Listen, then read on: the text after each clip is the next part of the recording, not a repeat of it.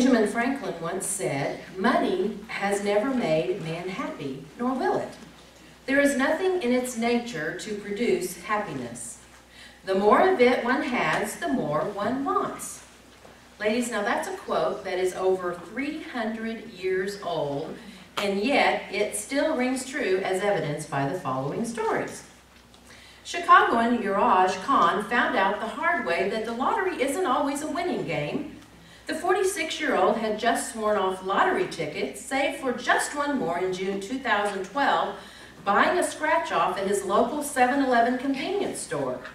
And he wouldn't need a single ticket more after he revealed a $1 million jackpot on the ticket.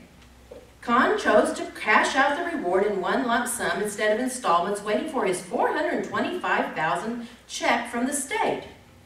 The check was issued on July 19th, but Khan wouldn't have the chance to cash it. He was pronounced dead the very next day. Authorities determined his death was of natural causes due to hardened arteries. However, an extensive chemical test resulted in a shock that he actually had ingested cyanide, which was a lethal poisoning.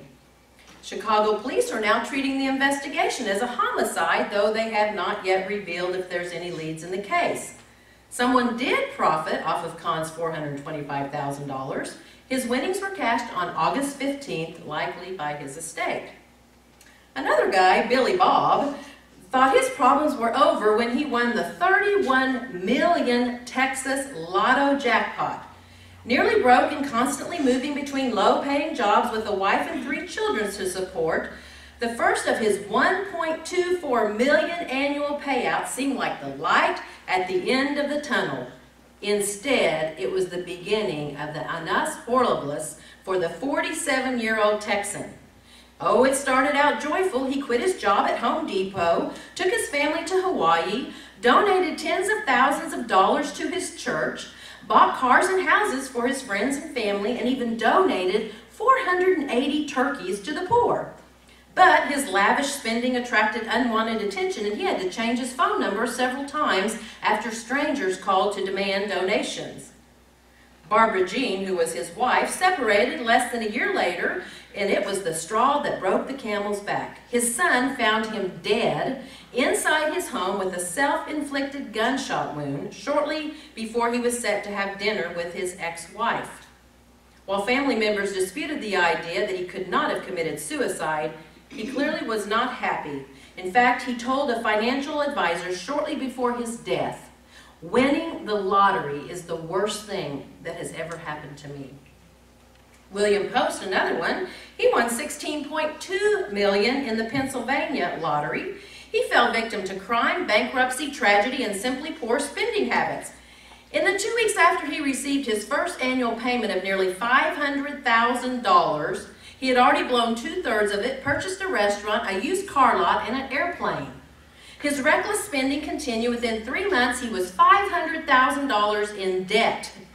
But numbers were the least of his problems. According to Yahoo News, Post's brother was arrested for hiring a hitman to try to kill him and his 6th wife. Yes, his 6th wife. His relatives convinced him to invest in worthless business ventures, and his landlady duped him into handing over 1/3 of his cash. He ultimately filed for bankruptcy, faced a stint in jail for firing a gun at a bill collector. He says, "Everybody dreams of winning money, but nobody realizes the nightmares that come out of the woodwork or the problems." He went on to say, "I was much happier when I was broke." He died of respiratory failure in 2006 at the age of 66, leaving behind his 7th wife and 9 children from his 2nd marriage. Last but not least, teenager Callie Rogers won $3 million, showered her friends and family with gifts. Then the 16-year-old treated her loved ones to presents, cars, homes, lavish vacations. She also spent hundreds of thousands of dollars on partying, breast implants, and designer clothing. But she reported bankruptcy in 2009. She said, "I just wanted to make people happy by spending money on them, but it hasn't made me happy. It just made me anxious. People are only after me for my money." She reportedly attempted suicide twice after winning it big, and she was now ready to embrace her poverty. To make ends meet, she started working 3 cleaning jobs and moved in with her mother. And I quote her, "My life is a shamble, and hopefully now that all the money is gone, I can find some happiness. It's brought me nothing but unhappiness. It has ruined my life," she says, end of quote. Now ladies, I could have gone on and on. That doesn't sound like a lot of happy, rich people to me. Does it to you? And you might be thinking, yikes, after listening to those stories, I think I'm going to pray to be poor, which might not be a bad idea. However, we as believers in Jesus Christ know that God's Word is clear on the subject of money, and especially those who are rich. He is the one that gives the power to give wealth, and He is the one that has the ability to take away your wealth. The Lord is Lord over the rich and the poor. And ladies, the fact of the matter is this: there will always be rich people. There's always been rich people, and there will always be rich people. But the question you and I have to face this evening is this: what should be the attitude of those who are rich, especially those who belong to the Lord? What should be the attitude that they possess? Well, Paul this evening is going to answer that question. He's going to give 4 commands in this lesson for those who are rich. And there's 2 positive commands, and there are 2 negative commands. And so let's read verses 17 to 19 of chapter 6 and discover what they are. Notice what he says. "Command those who are rich in this present age not to be haughty, nor to trust in uncertain riches, but in the living God who gives us richly all things to enjoy. Let them do good, that they would be rich in good works, willing to give, ready to share, storing up for themselves a good foundation for the time to come, that they may lay hold on eternal life." Now, as we met last week, we saw Paul is winding down his letter to Timothy. We have tonight and then one more lesson, but he's winding down his letter to his spiritual son Timothy, and he reminded him last week, if you were here, to fight the good fight of faith. And he gave Timothy 10 motivations that he must keep in mind as he follows the Lord. And I won't repeat all those, but hopefully you have them in your notes from last week. The outline for our lesson tonight: we're going to see 4 commands to the rich. As I said, 2 positive, 2 negative, and quite nicely they fit in an acrostic, rich. I love it when that happens. So, you know, maybe you think all Susan Heck knows to do is acrostics, but I really do know other stuff, but it's always fun when it does fall into an acrostic. So you can just write rich, R-I-C-H, and there we'll have it. Now, remember, Paul had already previously warned Timothy of the dangers of those who love money, and you looked at some of that in your homework. But now he's warning not necessarily those who love money. They don't desire to be rich, but they just have money. They are just rich. In God's providential design, they have a lot of money. There were rich people in the city of Ephesus, just like there's rich people right here in Tulsa, Oklahoma. And so Paul is going to briefly address, before he closes the letter, he's going to command the rich. And so he begins in verse 17 with the first 3 commands for the rich. He says, "Command those who are rich in this present age not to be haughty." Now, as mentioned, Paul's already dealt with the danger of loving money and the sorrows that come of that. We saw that many men drown themselves in destruction. They pierce themselves through with many sorrows, just like that animal that falls in a trap and those stakes kill him. And so we already have studied that. But ladies, obviously a lot of people have money who do not necessarily have a sinful desire for it. They just have money. They're rich because of either hard work, or they're rich because of wise investments, or they're rich because, you know, their parents died or their grandparents died or some relative died and left them a wealthy inheritance. And so there's lots of reasons that some people could be rich. In fact, it's interesting, the city of Ephesus was known as the leading city of the wealthy in Paul and Timothy's day. And we know that Paul is writing to Timothy, who is pastoring at the church at Ephesus. And so there was a lot of rich people there in the city of Ephesus. And so obviously, because Timothy's a pastor, there would be lots of rich people there in his congregation. Now you might say, well, how did people in biblical times get money anyway? How did they get rich? Well, mainly the way people got their money in biblical times was they would own a lot of property, a lot of land, and they would rent it out to either tenants, or they would rent it out to farmers, and then they would receive a percentage of the crops. And so if you rented out, a piece of property to somebody and they had some kind of cattle, or they had, something they were growing, then you would get a percentage of the crop earnings. Another way in biblical times that people earned money was by merchant ships. And if you did any reading in 1 Kings, you saw that. Remember in Solomon's day, the sailors brought back commodities, gold, silver, ivory, and even monkeys from other countries. And so that was another way that many times people would get rich in the biblical times. So, what are the rich to do? What are the rich to do, especially if they belong to the Lord? They are Christians. Well, Paul begins by telling Timothy what they are to do. And he starts out by saying, command those who are rich in this present age not to be haughty. Now, the word command means to charge or transmit a message to someone. So Paul's telling Timothy, look, Timothy, you need to get this message to them, okay? Transmit this message to those who are rich. Now, the Greek word for rich means those who would be abounding with wealth. Those who are abounding with wealth. Now, some of you might already be tuning me out, and maybe you're going to take a nap before you go home tonight and go to bed. And you may be tuning me out, and you're saying, this lesson does not apply to me because I am not rich. But, dear sister, every one of you in this room is filthy rich. You know what I said? You know why I say that? Did you know half of the world lives on less than $2.50 a day? Half of the world lives on $2.50 a day, and 80% of the world lives on $10 a day. 80% of the world lives on $10 a day. And if you've ever traveled to a foreign country, like I have, either Honduras or India, then you know what I'm talking about. And most of the world lives in poverty. And so this lesson does apply to you. Even the poorest person in here tonight, you are filthy rich in comparison to the rest of the world. In fact, when I have gone overseas to travel, I am always sobered when I come back to America, when I think about what my fellow American Christians think that they need in order to live. And I think everybody should go to a third world country, and it will give you a different perspective.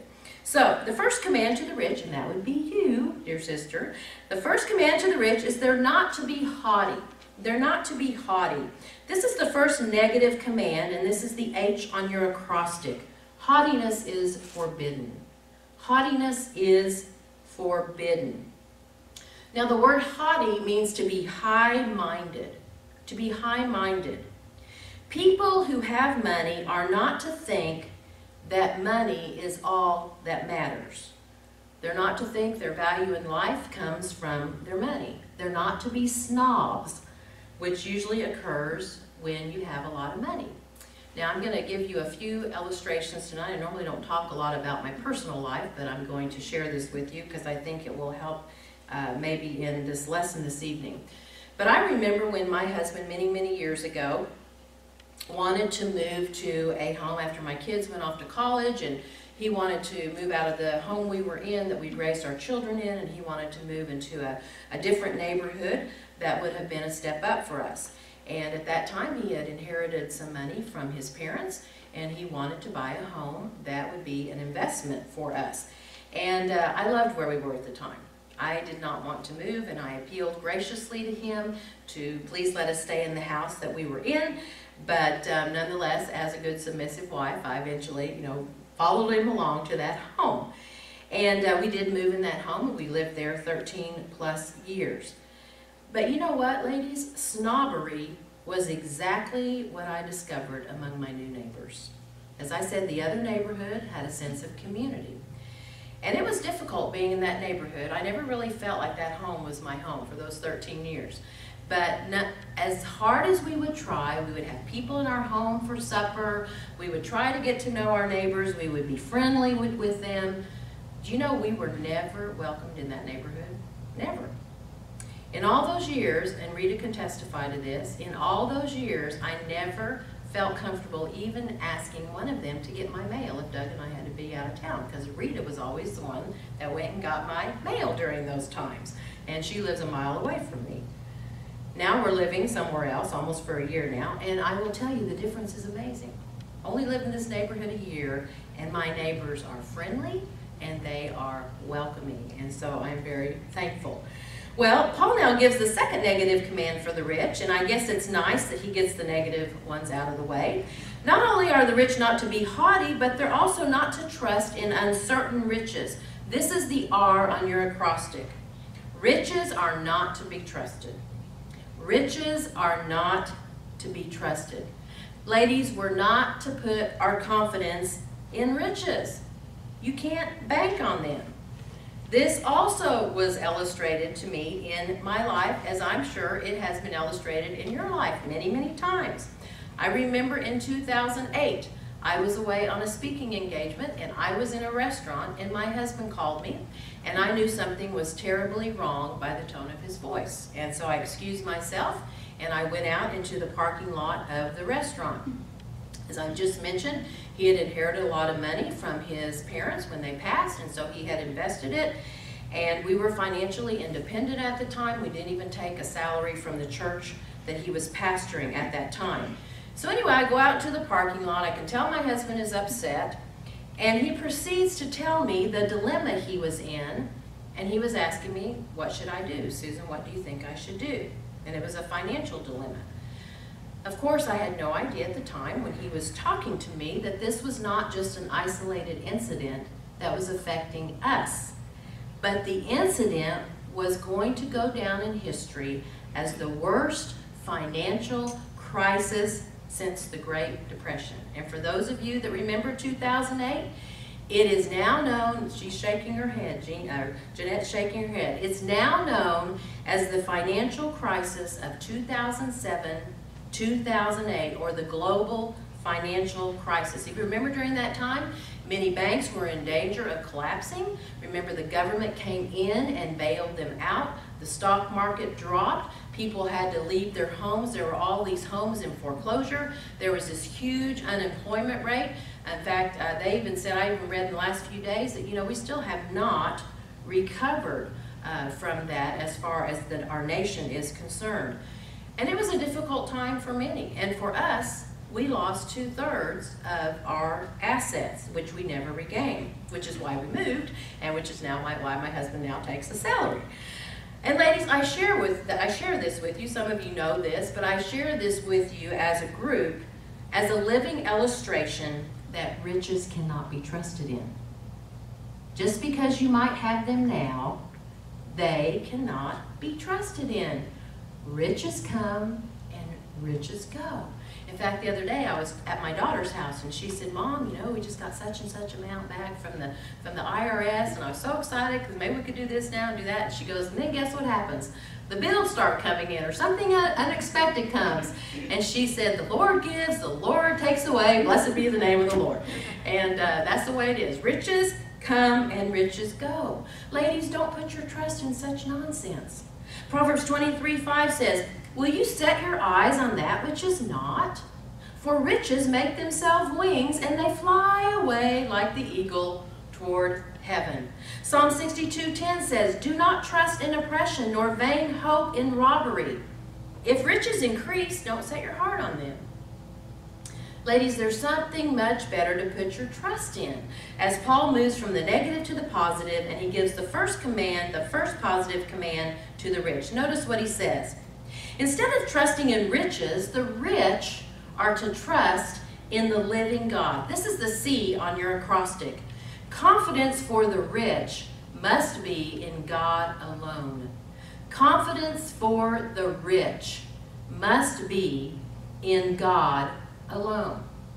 Now, Why should those who are rich trust in the living God over riches? Well, hopefully you saw some of that as you thought about that homework question. Ladies, riches come and go, but God does not, right? He does not come and go. He never leaves us or forsake us. He is always there, but money does forsake us, right? One comedian said, if money ever talks, all it says to me is goodbye. That's the truth, isn't it? Money is not the same yesterday, today, or forever. But he is. Jesus is. He's the same today. He's the same as he was yesterday, and he will be the same forever. In fact, Paul describes money as uncertain, but God is living.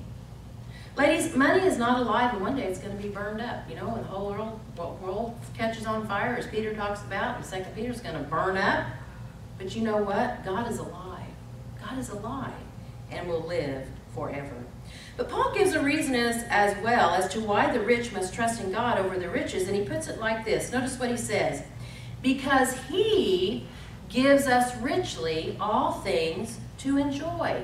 The word gives us richly means he furnishes abundantly.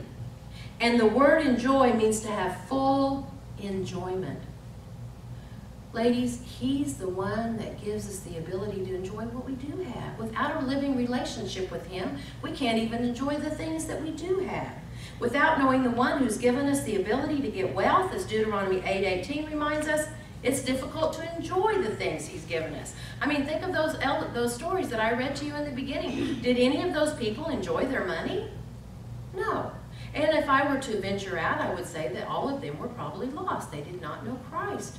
And so it was impossible for them to enjoy the things that God has given them. Ladies, God is the one who gives you the ability to enjoy what you have. He gives you the ability to enjoy the blessings you have. You know, your food, home, anything that you have that is material, your car, your flowers outside that are blooming right now. God is the one that gives you that ability to enjoy that thing. He's the giver of life, and he's created all things for us to enjoy. Jesus himself said, ask and it shall be given to you, seek and you will find, knock and it will be open to you. For everyone who asks receives, and he who seeks finds, and to him that knocks it will be open. What man is there among you? If a son asks for bread, will he give him a stone? If he asks for a fish, will he give him a serpent? If you being evil then know how to give good gifts to your children, how much more shall your Father in heaven give what? Give good things to those that ask. And ladies, the Lord is always wanting to bless us with different things. And but we can't enjoy that apart from a relationship with him.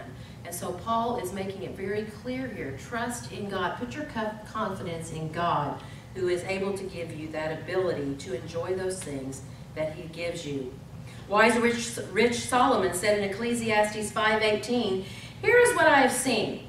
It's good and fitting for one to eat and drink and enjoy the good of all his labor in which he toils under the sun all the days of his life, which God gives him, for it is his heritage. As for every man to whom God has given riches and wealth and given him power to eat of it, to receive his heritage and rejoice in his labor, this is a gift of God. For he will not dwell unduly on the days of his life, because God keeps him busy with the joy of his heart. Ladies, without knowing God, none of us can really enjoy anything that he has given us. But with a living relationship with the living God, we can enjoy all the things that he has given to us. In fact, I don't know about you, but I think I mentioned this a few weeks ago. I think it's ironic that most rich people that I know are the most unhappiest people I have ever met, because they don't have a relationship with the living God and they're not able to enjoy what God's given them. In fact, John Rockefeller, who was one of the richest men in the world, said this, I have made millions, but they have brought me no happiness. I would barter them all for the days I sat in an office in Cleveland and counted myself rich on $3 a week. Millions he made, no happiness. He'd rather go back to work in that office at $3 a week. That's when he was happy, not with all the money. So, maybe you're wondering, what should the rich do with all their money? Instead of heaping it up for themselves, they're to help those less fortunate, according to the next verse. Paul now gives the second positive command for the rich. Look at verse 18. Let them do good, that they might be rich in good works, ready to give, willing to share. Paul says, let them do good, and then he defines what the good is that the rich are to be involved in. And so the fourth and last command is the I on your acrostic. Involvement in good works is a must for the rich. Involvement in good works is a must for the rich. Paul says, let them do good, which indicates, and remember, you're rich, okay? Remember that. It means that we must do good with the money that God has given us. And then he defines 3 ways in which we are to do good with the money God's given us. Notice first of all, they're to be rich in good works. They're to be rich in good works. Just like they're known for having earthly riches, they should be known for being rich in good works. Ladies, others should watch the life and see that indeed you might have a lot of money, but you do a lot of good things with it. You don't hoard it up. You are rich in good works. You're not like the rich men in James 5 who live in pleasure and luxury while oppressing those less fortunate than yourself. Now, the second thing the rich should be doing is to be ready to give, which means you should be eager to impart. You should be good at imparting the things that God has given you. That's why I asked you this week to give away something you value, to see what you saw about your heart. And I think that's a good exercise, to give something away. We should not be stingy. Debbie and I met a woman, it's been 3 or 4 years ago, when we were in Atlanta, and we stayed in her home. I was speaking at her church, and I remember, I couldn't say anything. I couldn't say anything like, well, I don't have that book, or I don't have this. And she'd go to the bookstore and buy it and bring it back to the house. In fact, the evening before we went to bed, do you remember this? Debbie made a comment that she liked Skittles. And the next morning we got up and there was a bowl of Skittles for Debbie.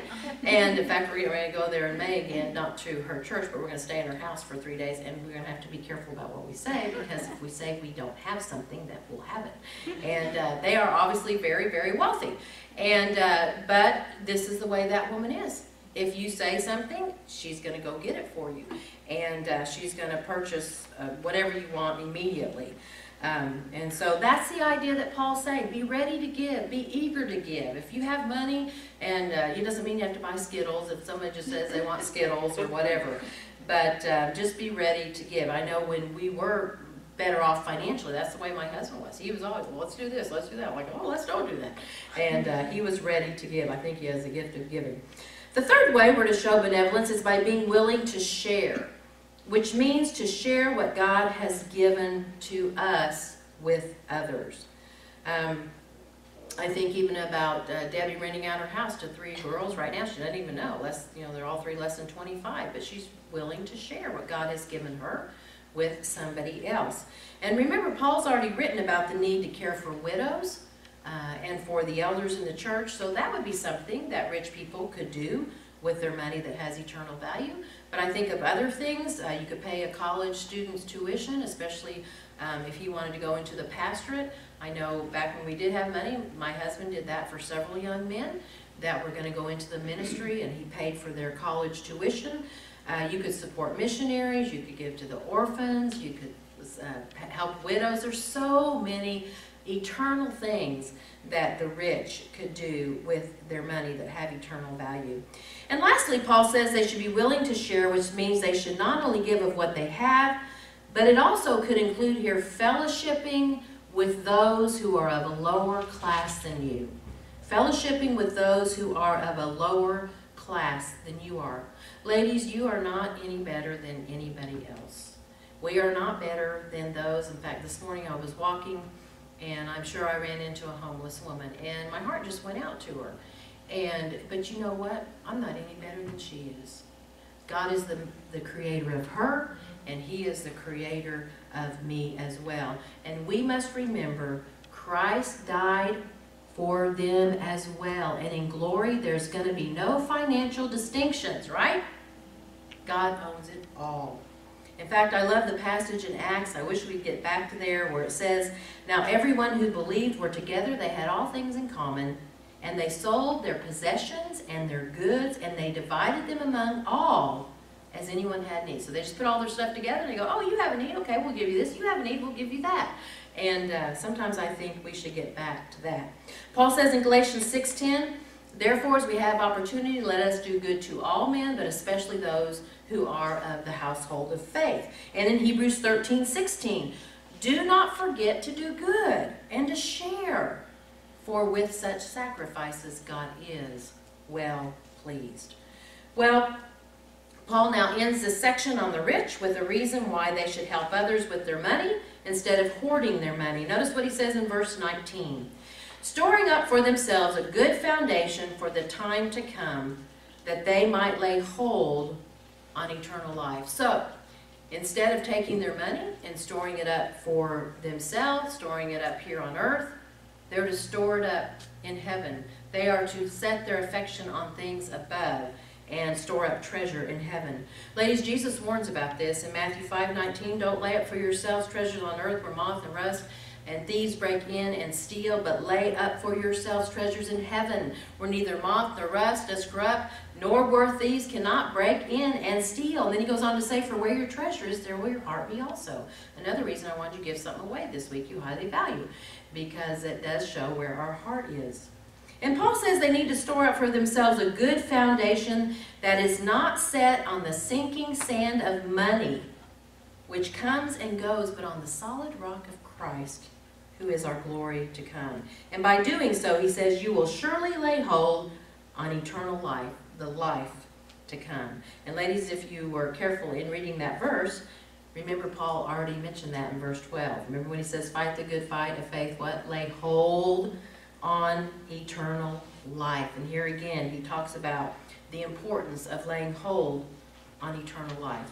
Ladies, those who are rich and use their riches to help others show their real foundation is in glory, not in their money here and now. They realize God gave them wealth, and they want to use it to help others and not spend it on their own pleasures. Thomas Brooks once said this: "There are three things that earthly riches can never do. They can never satisfy divine justice, they can never pacify divine words, and they can never quiet a guilty conscience. Until these three things are done, man is undone," he says. In fact, it was interesting. Just this last week, I went to H&R Block to pick up our tax returns. And as I was paying my bill, the man that was checking me out, he said, "Well," he said, "I see here that you bought the peace of mind policy." And I looked at him and I said, "Sir, no amount of money will buy peace of mind." And he didn't know what to do with it. And he looked at me and he said, "That's really a wise statement." And probably should have gone on and shared the gospel with them. But even though H&R Block sells a peace of mind policy, there is no peace of mind in that. So I thought it was kind of ironic, actually.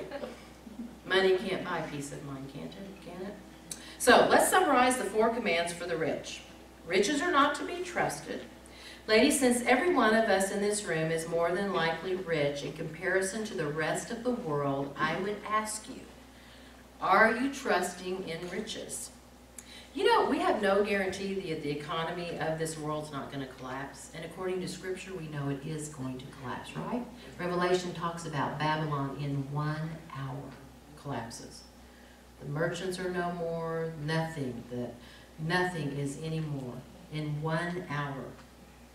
So, will such a world event shake you to the point of doubting the goodness of God? Do you trust in your bank account, IRAs, 401ks, stock investments, life insurance, or any other investments? Secondly, involvement in good works is a must for the rich. Biblically speaking, involvement in good works is a must for all of God's children, right? Whether you're rich or poor. We've already seen from 1 Timothy, the widows that are to be put on the list, they should have been involved in good works. What good works are you involved in right now? Do part of those good works involve trying to relieve those less fortunate than you? C. Confidence for the rich must be in God alone. Do you trust in God alone? Is He enough for you when times are tough financially? Do you trust Him to provide for your needs as He has promised? And then lastly, in fact, the other night I was telling my husband, I said, do we have enough for retirement? And he said, no. And I said, does that not bother you? And he said, no, the Lord will take care of us. So, he's got more faith than I do.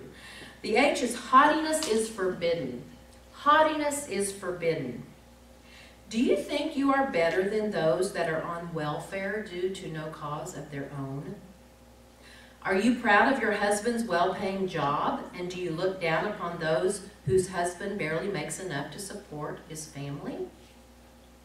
Do you associate with those who are in a different social class than you are?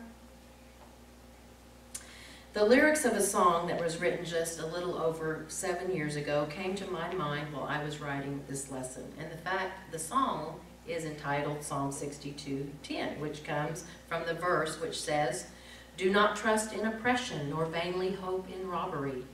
If riches increase, don't set your heart on them. These words I want to close with are just a brief part of the song and are really what I want to challenge you with as we close. So if you'll just listen to these words in closing. The songwriter says, find rest, my soul, in God alone, amid the world's temptations. When evil seeks to take a hold, I'll cling to my salvation. Though riches come and riches go, don't set your heart upon them. The fields of hope in which I sow are harvested in heaven. Oh, praise Him, hallelujah, my delight and my reward, everlasting, never failing, my Redeemer, my God. I trust that's the heart prayer of each of us. Let's pray. Oh, Father, you are our delight. You are our reward. Father, we do live in an age that teaches us that money is everything, and yet it is not. You are everything.